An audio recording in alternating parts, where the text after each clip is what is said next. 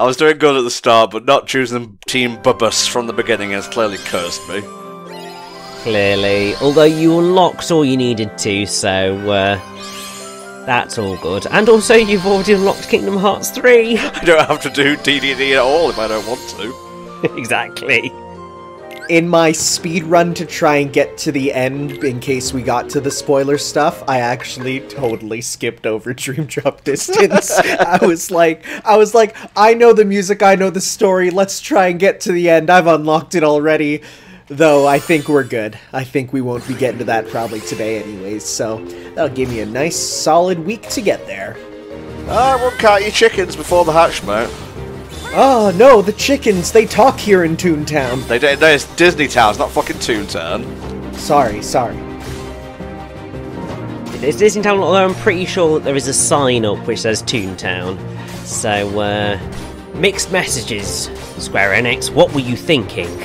And I think it's very much based off of the Toontown area of Disneyland, which looks it is very similar to this. Which, it's weird, because they call it, Disney Town, and it's like, who is this Disney? Where did this name come from? That's a question that I want answered.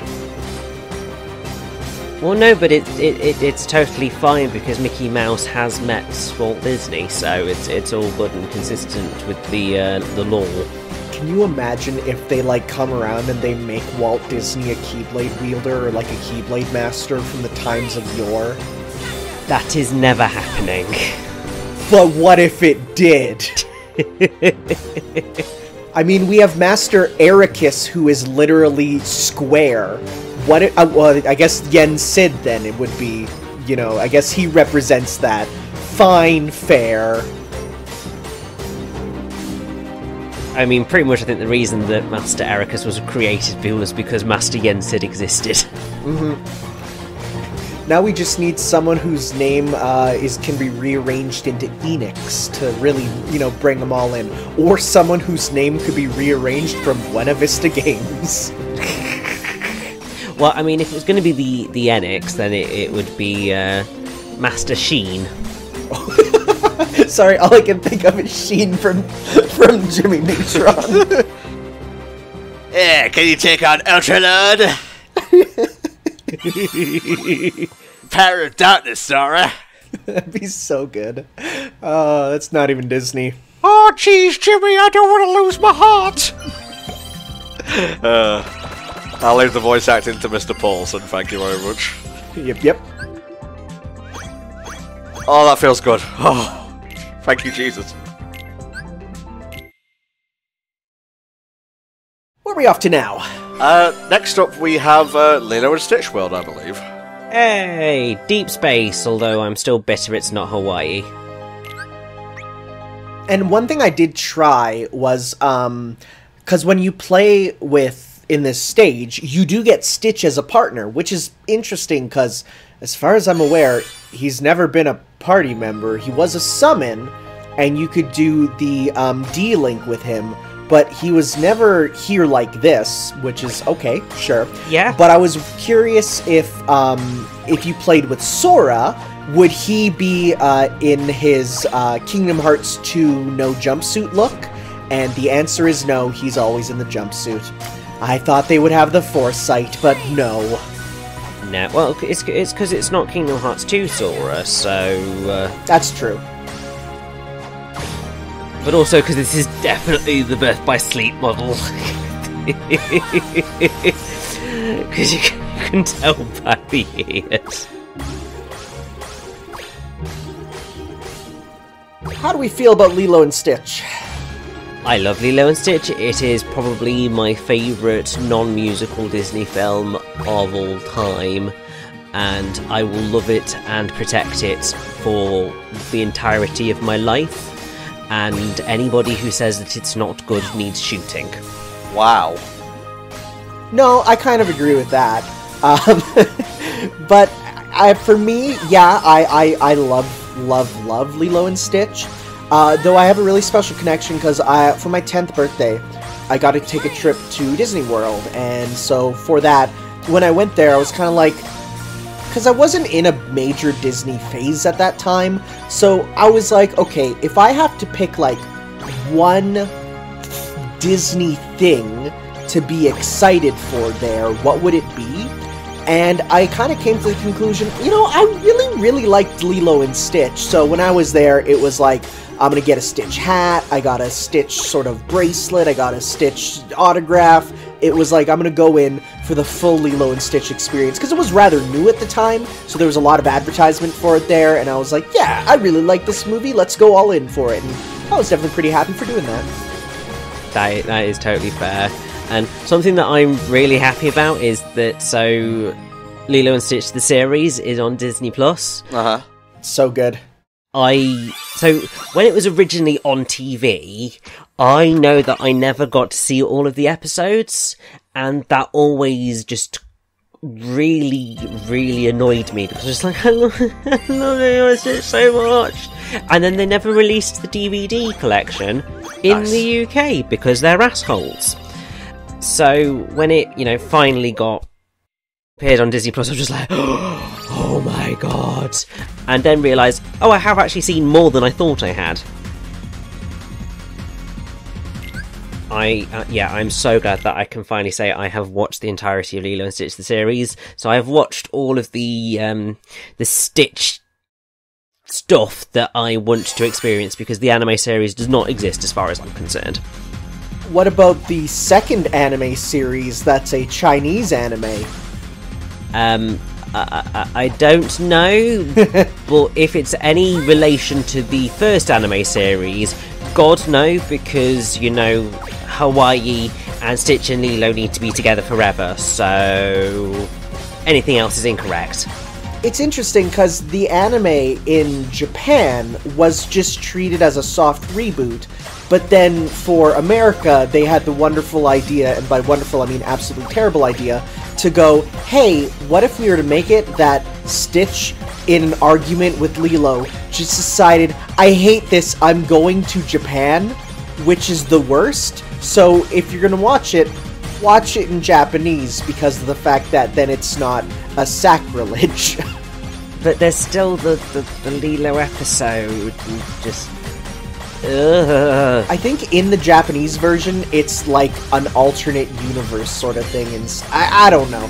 But regardless, I do like the idea of them doing it with Okinawa there, because that's kind of like, the Hawaii of Japan. I think it's an interesting choice, and it makes more sense than just what if Stitch was in mainland China, which is like, I don't know about that. I don't know about that choice. That's a strange one there. You sure you're gonna go with that? Alright, okay, that's fine. You could have done something with Mushu. He's right there. Or wait, China hates Mushu. Yeah. Oh well.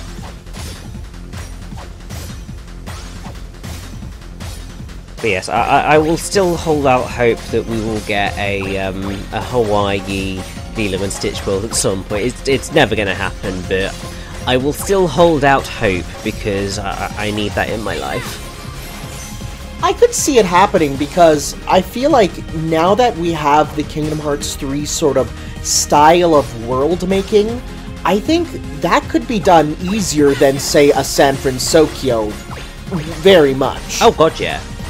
That's way easier to make than that. Or even some of the open world stuff for, the Pirates of the Caribbean. Huh. I like that battle theme a lot, actually. Yeah, the ending of it kind of goes buck wild ham with a million things being thrown at you, and yeah, I had a tough time with that at the end, where it's like the whole time it's like, this is pretty good, and then at the end it's like, surprise! Here comes the wave!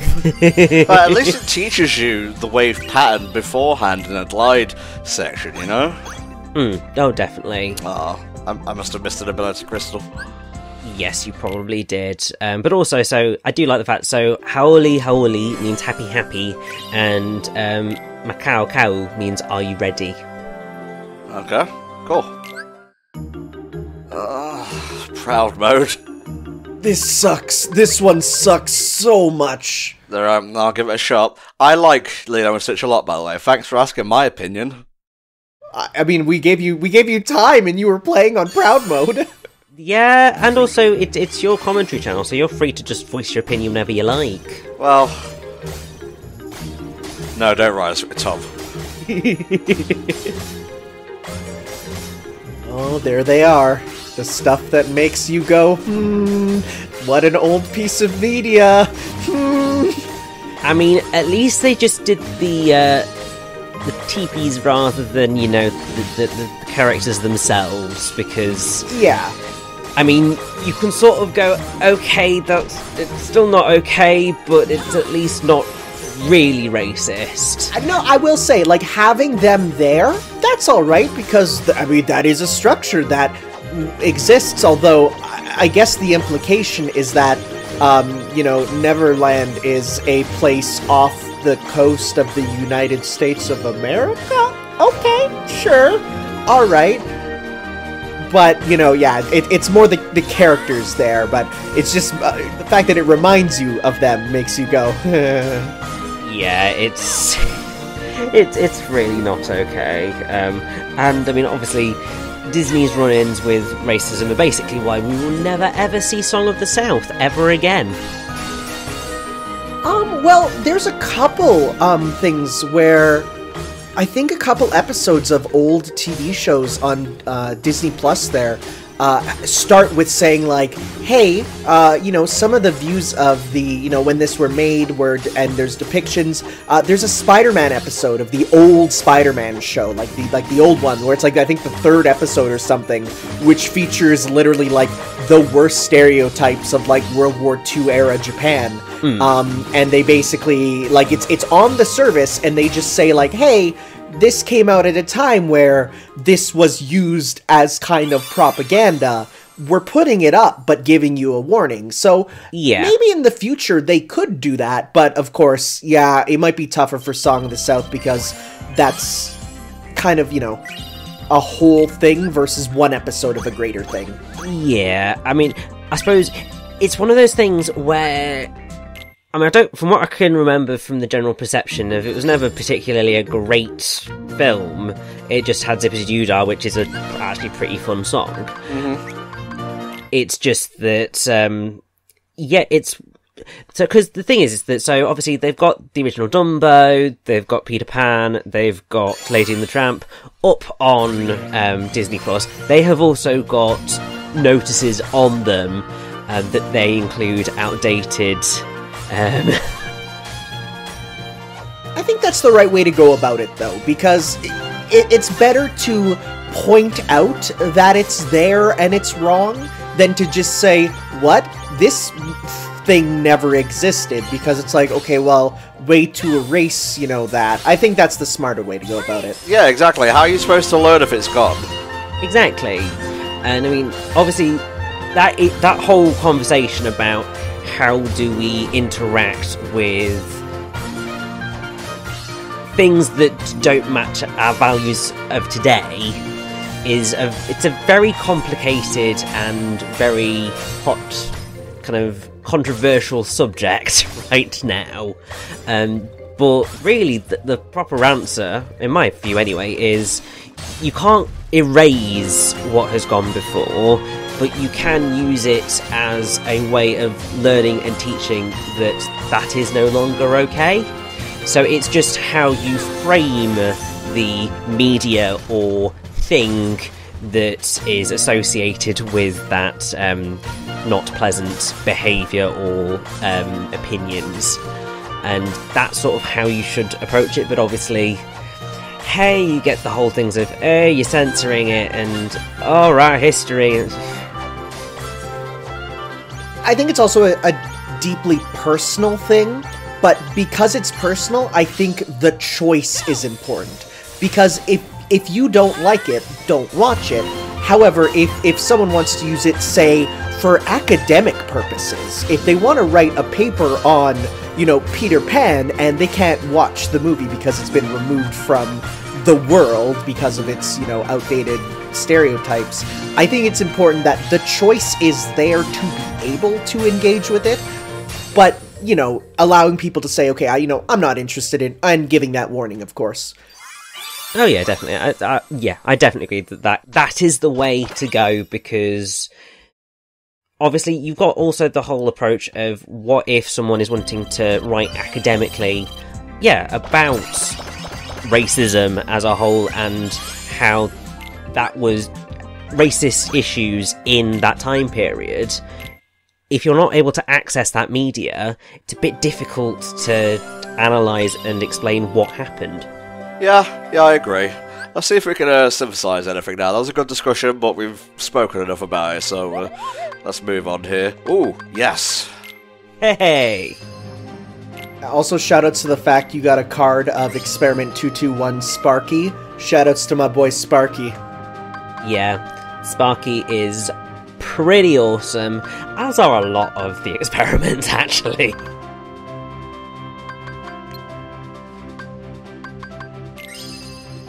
Little shard. Oh, we're doing the crafting things to craft other things. Well, I think I'm gonna have to grind for a few of these now, so I'm gonna put my profile icon as fucking Sigma, yeah. I wonder if we'll show off some online stuff in here. I haven't decided yet. I mean, I have my Switch copy ready to go if that's something you'd like to go with. Oh, yes, that is a thing. Maybe we'll do a bonus video, or maybe we'll do it before we reach the final place. We shall see. I mean, what I would probably say would be a fun approach would be if, you know, we... even if it was an extra video, because obviously there are a bunch of other songs that we can unlock and experience that aren't part of the world tour. It'd probably be fun to show them off. We'll see. All comes down to the whims of fate, rather the whims of Tom, who uploads these videos. Indeed. So maybe include me in conversations from now on, yeah? He says focusing on playing this music rhythm game, which is the hardest game to do live commentary for. Yeah. But still doing a stellar job of it, actually. I've not been super a fan of my performance in this sesh, but the songs are getting harder, so maybe I should just cut myself some slack. Oh, definitely. Also, Enter the Darkness is incredible. I mean, in general, the Keyblade Graveyard is the coolest thing ever. It is.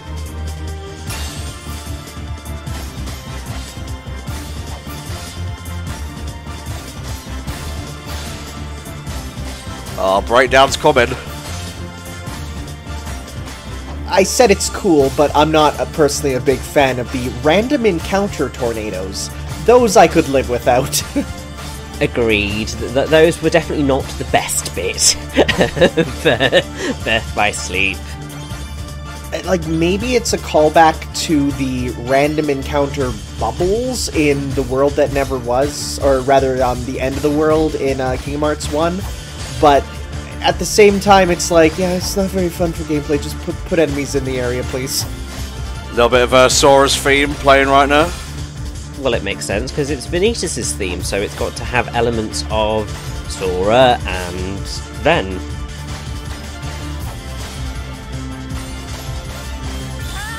Nice.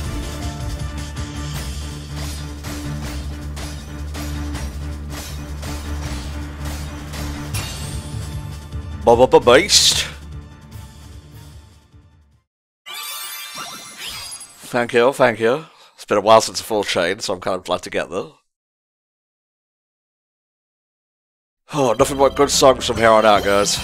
Pretty much.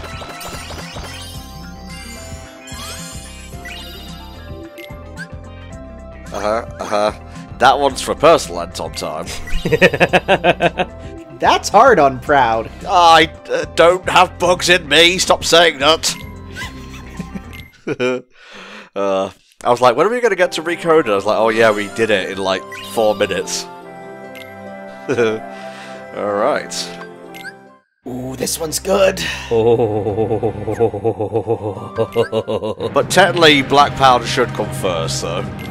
This one's also really, really, really good. Yeah, I like Black Powder a lot. I remember reading it wasn't part of the setlist and was surprised when I was watching someone play through the game, because obviously it's a music rhythm game. There's not many spoilers apart from the end game. But yeah, I love this track. Oh yeah, it's amazing. It's really, really good, and I was like, I just picked the song, because I don't really look at the song titles. I'm like, okay, well, let's hit the next one. And then I was playing, and I'm like, oh dang, this is really good.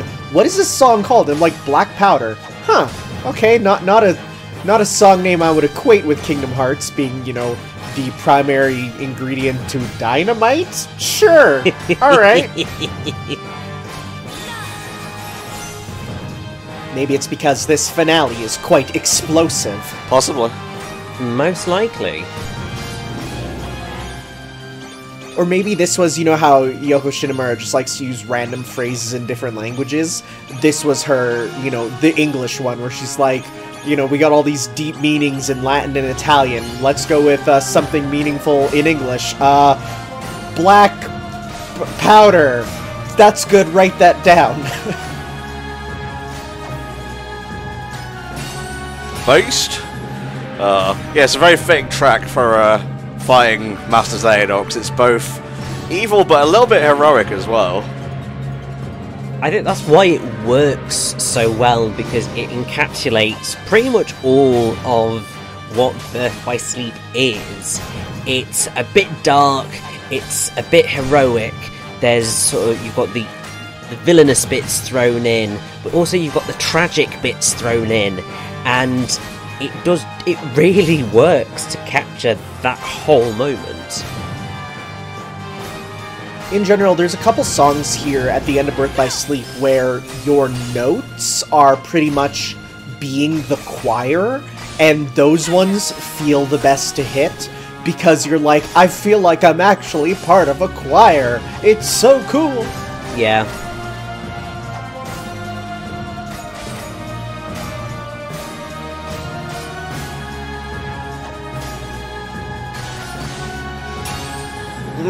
That's a good piece of music. Spin on, you crazy whirlwinds, you. Now we have a bit of Rage Awakened. Good. Which is also a sick name. It's amazing.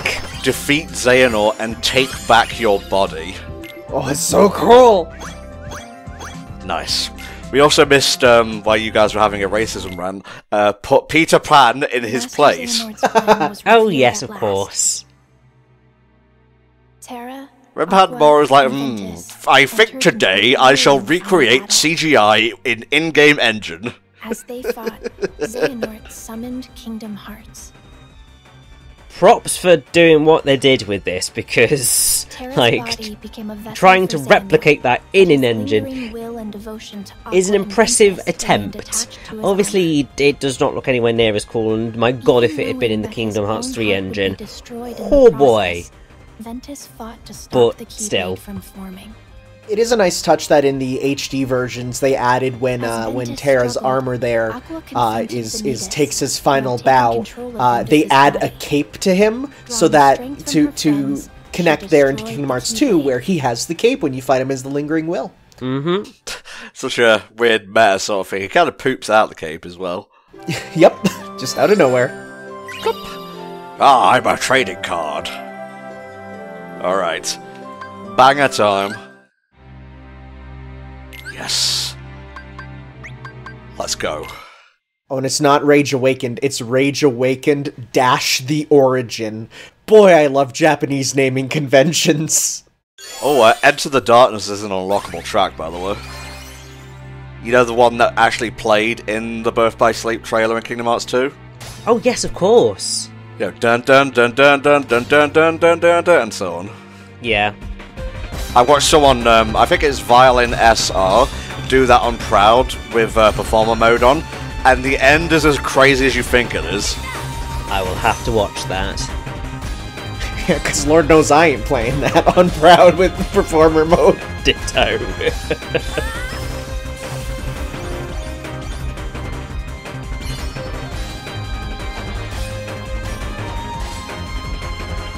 So how do we feel about the end of Birth by Sleep, with Terra's fall to the dark side, as it were? I think that it was really well done. The rest of Terra's Fall to Darkness, i.e. most of his story, less so. But I think that the entire finale bit was just spectacular, and it worked really well. I will say, before actually playing this game and, you know, learning the story, I never, ever would have pieced together that Terra would become, you know, Terra Nort there. And, you know, as soon as he got the white hair, I'm like, oh, hey, doesn't that look like... Oh my god! That and the reveal of the Guardian there being... Oh, yes. Potentially, you know, maybe someone else made me, you know, both of those were things I never expected, but then you look in hindsight and go, well, of course, that just makes sense. Oh my god, it's so cool. What a fucking amazing track, and I'm really glad I full chained that. Quite right. I remember, actually, the day I got spoiled on Terra actually being Terra Nort, 'cause I think we all guessed it beforehand. Yeah. I didn't. But it was when I went onto Game FAQs to check the PAL release date for Birth by Sleep, and I was looking at dates and whatnot, and I just happened to see a voice list, and it said, like, the Japanese voice actor for Terra, also Master Xehanort. Yeah. Well, little spoiler there, but hey, at least there's enough twists left in Kingdom Hearts to keep you surprised. Indeed, indeed. Alright, the final track of Birth by Sleep, Dismiss. I ain't starting with Proud difficulty, you can fuck off. Bad memories of the other two Radiant Garden tracks, but enough about this. I must save Terra, even though he's right there. Yeah, and, you know, yeah, rescue Terra, but it's clearly not Terra, because, you know, Terra wasn't that evil. Debatable. Misguided was Terra, but he didn't actually actively do anything evil. Basically, what Richie is saying is Anakin Skywalker did nothing wrong, and, you know, by the end, he made the right decision, so everything is forgiven. No. Purely because, obviously, you've got the two sides. So you've got Anakin. Anakin actively chooses to kill a bunch of younglings. He does not get mind-controlled to kill a bunch of younglings. He chooses to do that. The only things that Terra does that are actually really evil are steal Aurora's heart, but he was being mind-controlled by Maleficent at that particular moment in time. None of the other stuff that he does is actually that bad. Apart from, you know, killing his master, but he's... That's pretty bad, though. pretty bad, but also he doesn't actually do the killing. That's Master Xehanort, he just, you know, softens him up a little bit. Also, Terra was defending Ven. Exactly, so there is a heroic motive behind the action, it's just that it didn't end very well. You know, I would pay someone to reanimate the killing the younglings scene with Terra there, and when, instead of the lightsaber appearing, or being going, psh, it's Terra with the Keyblade appearing, I would pay a source filmmaker person to animate that. That would be pretty fun. Nice. Instead of stabbing them and killing the children, he just bonks them on the head, because that's about all a Keyblade can do. But that turns Aqua into Padme, and I don't want that, 'cause she's flat enough as is already. I don't think she's very flat. She's decently sized. You... I'm sorry. Aqua wouldn't become Padme, Aqua would become Obi-Wan. Yeah, true. Thank you, Richie, for just Dempsey rolling my horrible joke. Alright, let's see bad ending the Ventus's game. heart fell into a deep sleep. You have a nap here. I'll be back for you in like 10 plus years. Aqua faced off against Terra, whose body Harder, was Daddy. controlled by Master What? Xehanort. What? To restore his heart to him, Aqua And that's fought where with she all became had. Dark Aqua. Ugh. Xehanort drove Terra's heart. Get out to of his my will. heart! Terra fell to darkness. Refusing to lose her friend, Aqua sent him back to the realm of light. So why couldn't He we both awoke ride that with no armor? memories and called himself No, but Xehanort. shut up. Thematic reasons. I know. Trapped in the realm of darkness and Also, all alone, if you remember that Aqua was Zigbar and about to Braig give is up the Luciu, endless battle him with following darkness. Xehanort, who And has the Master of connections Masters through friends Keyblade, makes a appeared lot in more the form sense. of a brilliant Quite light right. and saved her. That's why he wanted it. He wanted it back so he could bequeath it to someone else, probably. Sora, still just a child, had previously joined his heart with Ventus's. The connection they shared brought Ventus's wounded heart back to him. Thankfully, Sora's, like, innards is a fucking hospital for hearts, so it's fun. See, I was gonna say an apartment complex, you know, or I guess a hotel would be better. You know, you can check in and occasionally check out. Fucking sweet, Lois. Although I will say, hold off for now. Why? Because plot-wise, next comes Dream Drop Distance. Yeah, but... I'm doing it anyway. Yeah, this is Birth by Sleep Part 2, pretty much, so I think it makes sense. Uh-huh. I could do Proud, but for the purposes of the playthrough, I'm going to do Standard. I could complete Proud. It probably wouldn't be pretty, but I could complete it. Huh, so this is what you were doing, Aqua. This is pretty cool, actually. Wave of Darkness is just amazing. So when I played the demo for this game, I pretty much said, alright, let's go Wave of Darkness, Proud difficulty, Performer. Show me the upper limits of this. And boy geez, does it have some upper limits of get those fingers ready. So I was like, okay, good. That's a good indicator that this game, you know, goes far with its structure. So how do we feel about Zero 2? Zero Two is fun. I mean, it was a good kind of lead-in to Kingdom Hearts 3 in the sense of, I suppose it gave a chance to acclimatise to what would become the gameplay style for 3. Obviously, there were still things that needed tweaking, which did get tweaked for the final game, but it was a fun experience, and yeah, I enjoyed my time with it. Also, I mean, just the whole final sequence of it is just epic, and Wave of Darkness is one of the best songs in the Kingdom Hearts franchise. Yeah, I agree on all points there. I'm a bit sad that Phase 2 with the choral bits isn't in there. That is an oversight. I do kind of wish the dress-up system from that game was in Kingdom Hearts 3 proper, because, boy geez, you give me a bit of character customization and I will use it no matter how basic of it is. I loved that.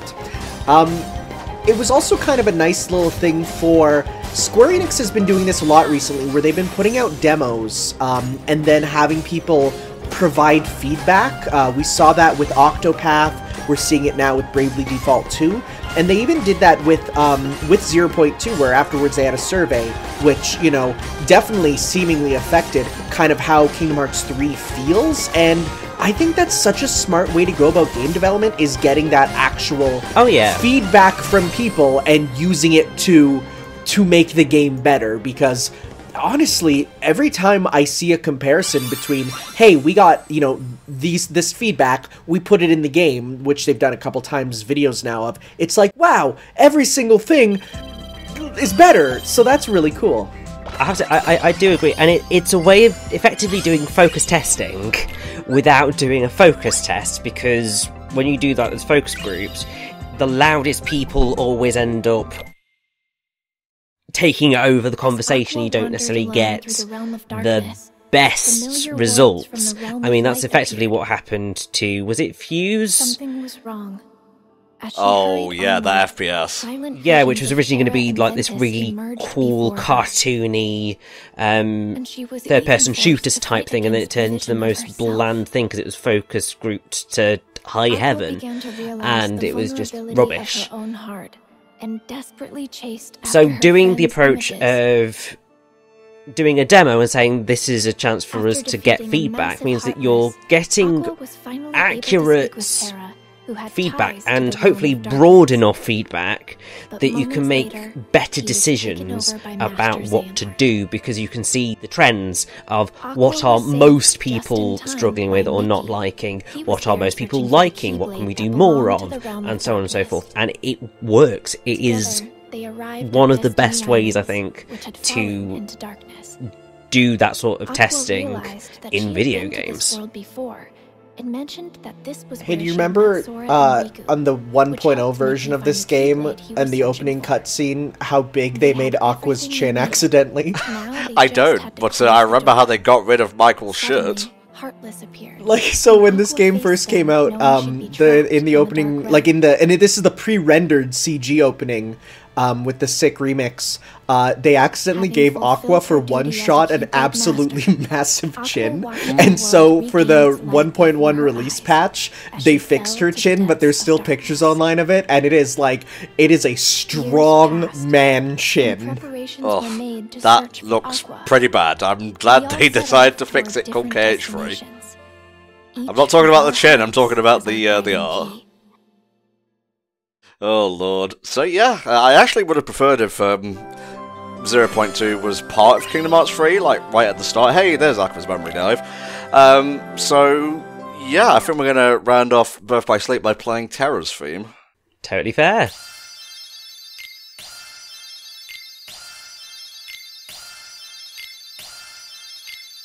Okay. I thought it would never end. Just be here forever collecting levels. Let's see. You know what that reminds me of? Uh-huh. Da-da-da-da-da from Secret Rings. Oh, fucking hell. Oh, I put that out of my memory. Alright, Tara, this is going to be a little bit cringe, but, welcome to your life! Oh, bloody hell. Don't show the parts from Master Xehanort, please. It's all Master Xehanort. Pretty much. Although I will say I am very glad that they included some of the Birth by Sleep opening film in this, because, and also, you know, the secret ending of Kingdom Hearts 2, because, I mean, that CGI work is still incredible even today. I know that, like, with the graphics of Kingdom Hearts 3, a lot of people say, like, we've reached the CG cutscene quality, and we're close, but there's still something about that pre-rendered CGI that just, it does hit different. I mean, even the pre-rendered scenes that are in Kingdom Hearts 3, when you see them, you're like, nah, it still hits in a better way than the in-game graphics. Oh yeah, and I mean, I think it's one of those things of in-game graphics are always going to be behind kind of pre-rendered graphics, purely because they're both developing at the same time. Therefore, when in-game graphics improve, pre-rendered graphics also improve. So it's unlikely that for a long time they're ever going to align. There's a couple pre-rendered scenes in the Final Fantasy VII Remake that just made me go, like, I'm happy we're still getting the era of the Square Enix pre-rendered cutscene, because when every time you get them, you're like, yeah, they still look good, and there's still something to look forward to. Oh, hell yeah.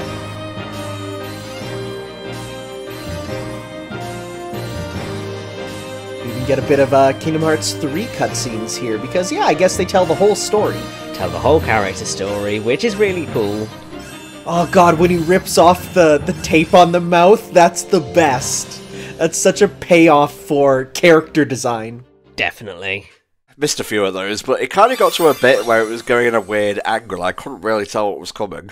Yeah, it's the one issue that I do. Well, one of the issues I have with the memory dives is that, yeah, sometimes the angle just gets a bit odd, and then you're having to go based on the note itself, and you kind of go, oh, I'm not sure, this is weird.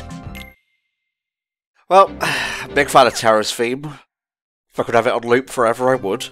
But we're here. Yes, I know you guys are eager to have your tracks played, but getting to you, calm down. Zip zoom. Squadala, we're off. Whoa, whoa, alright, we're here. Whew. Alright guys, that'll do it for Birth by Sleep, so please join us next time when Dream Drop Distance drops. See you then, bye bye.